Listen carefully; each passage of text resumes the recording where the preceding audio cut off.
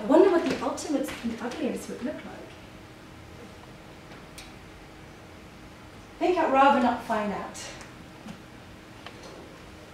However, say you liked it, thought it was beautiful, that would make me feel beautiful, and the dress would go on manufacturing more and more beautiful patterns, searching for the perfect balance of colour and design, the ultimate harmony. And I could sit here for hours and hours and become the most exquisitely decorated creature that ever lived. Until something disturbed the balance. A stray thread of miserable doubt crept in and wrecked the whole thing. No, I don't think Psyche-chromic material was designed to wear in front of the mirror. You have to be unself-conscious, letting it react to your reactions to what's going on around you. And try not to look embarrassed.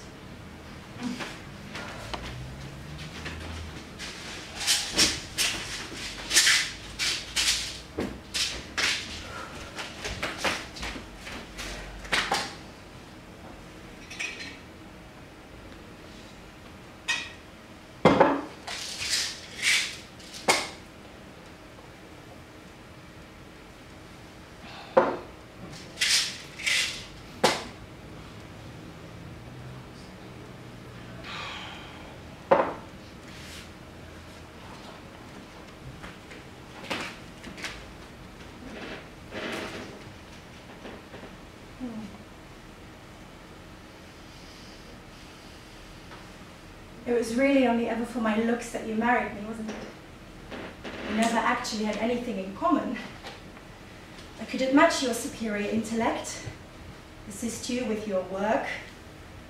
All that research, all those pages and pages of numbers, symbols, calculations. I never had a head for figures, unlike you. You just wanted a wife you could impress your colleagues with, show them what good taste you had in women.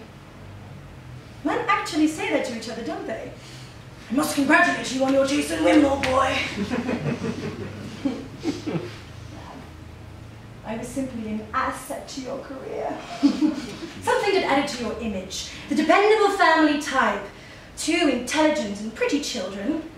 Stable home life. And good taste in women. I didn't mind though, I must admit. There are far worse motives I can think of for marrying someone.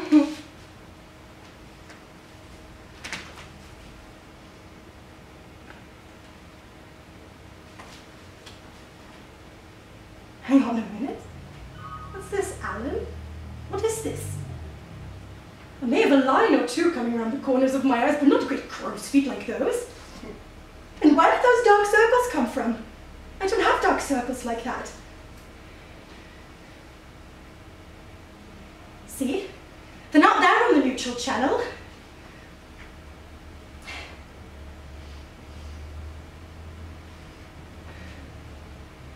Nor on the children's channels.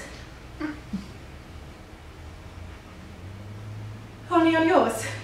Only on your channel. No, it isn't like that. It's not all loose and wrinkled chicken flesh. There's something wrong with it. A loose connection or something.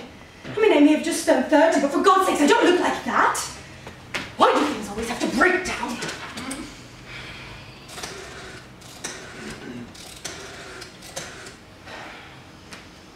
Reflectotronics, hello. It's about my mirror. It appears to be I want to report a fault. I want to report a fault. Fault! Fault department, yes. Computers, do you wish to report a fault? Hello? No, I'm sorry, I wasn't talking to you. Are you an engineer? Oh, I beg your pardon, technician. Good. Well, you see, I have one of your mirrors, and Mrs. Eleanor Bryant, apartment 2DX120, residential complex 11. Right, so about this mirror, it just isn't working properly. No, not all the channels, just one. My husband's, actually. Can you hold on one moment?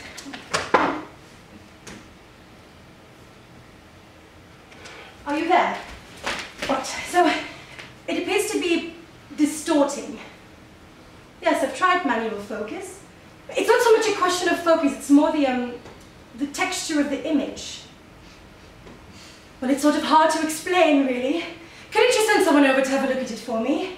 I'm sure it isn't anything serious, it probably just needs adjusting or something. Yes, it is quite urgent. I need it for tonight. I'm going out tonight to the theatre, and I'll need to use it before I go. I mean, I can't leave the house without knowing what my husband thinks of the way I look, especially when he's away on a business trip. This afternoon? Yes, that would be fine. It would be marvellous, in fact, if you could prepare it today.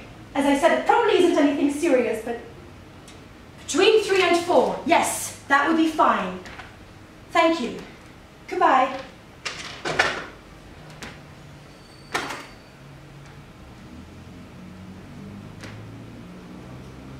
A nasty-looking pattern.